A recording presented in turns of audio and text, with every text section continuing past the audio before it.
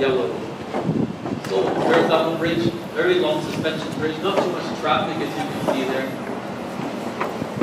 It's a really good idea to be out on.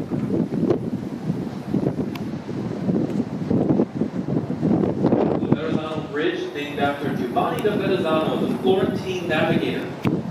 They're saying he's probably the first European to actually explore this region.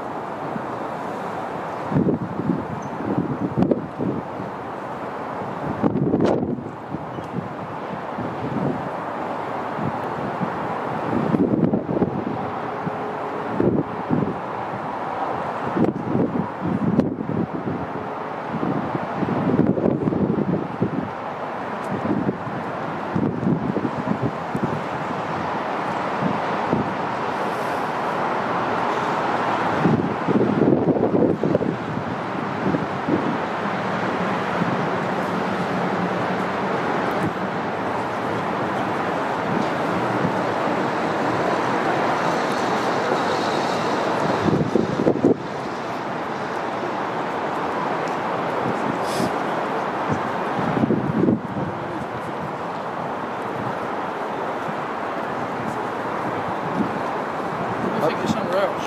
Zo, ja. Wel weer voor de beach.